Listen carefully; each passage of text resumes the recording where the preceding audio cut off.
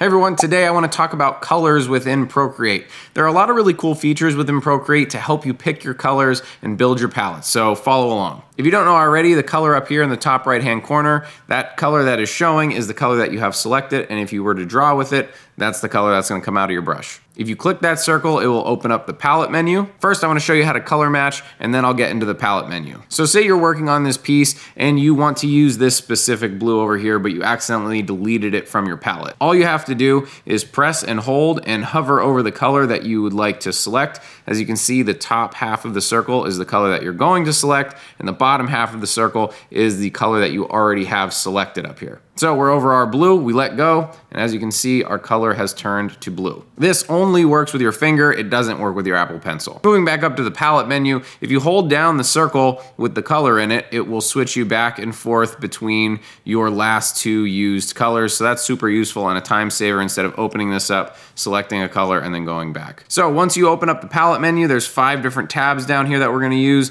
Disc, Classic, Harmony, Value, and Palettes. We'll start with the disc. By dragging around this bubble, you can select what color you want on the outside of the disc, and on the inside of the disc, you're able to pick what shade of the color that you want. All the way from black up through the color and then ending at white. You can also get your gray shades over here on this side. Below the disc is your history bar. If you set a color and then close the palette menu and then open it back up, it will show up in your history. So say we pick this purple-ish blue and we close it, we open it back up, and there it is in your history. You can also clear your history just by pressing clear. And below this is your palette. You can set a custom palette to show up here every single time by default. I will show you how to do that when we get over to the Palettes tab. If you want to add a color to your palette from the disc tab or any of these other tabs down here, all you have to do is select the color that you want up here on the disc and then hold down on one of these little blocks down here and then click Set Current Color. If you want to delete it, you press and hold again and then say delete swatch. Now moving over to the Classic tab. This is just another simple way of selecting colors, but instead of the disc, you have these sliders here that you're able to use. And then the same over here as well. In the Classic tab, you have your history and your palette. Next, we're gonna move over to the Harmony tab right here. I use this tab a lot. This tab will help you pick some colors that will go together depending on what method you pick. So up here in the left-hand corner right below colors, if you click there, there are 5 different methods that Procreate will help you pick colors. So let's click on one and you can see the bubbles move around. And as you change the color that you want,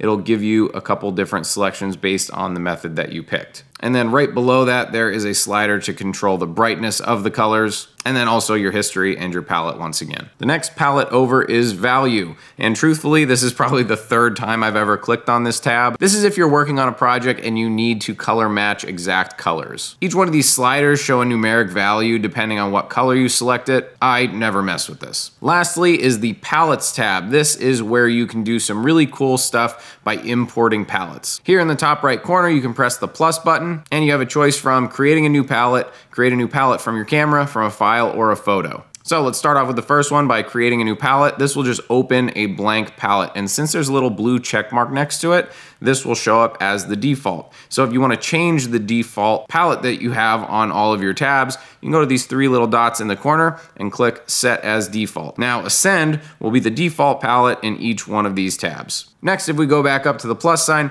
you can create a palette from your camera. This is super awesome. You can take a photo with Procreate, and then Procreate will do its best to color match that photo and break it down into a palette for you. You can also do this from a file and then also from a photo in your camera roll. Now there's one more way to import a palette into Procreate, and that's with a parallel screen. Over here is Google, over here is Procreate. All you have to do is press and hold on the photo, and then you can bring it right over here and drop it into Procreate. And as you can see, Procreate made a palette out of the color palette they used. So now if you want to share your palette with your friends, you can go over here to the 3 little dots in the top right hand corner. You can either set as default, you can share your palette, you could duplicate it, or you could delete it. All right, now the last thing I'm going to show you is if you come up here in the cards tab, you can click on that and it'll just show you a larger preview of the color along with the color's name. So they're just 2 views of how you can look at your palettes. So that's it for me. I think Procreate has done a really great job with all the easy to use tools to help us pick colors. If you want to see me explain something specific within Procreate,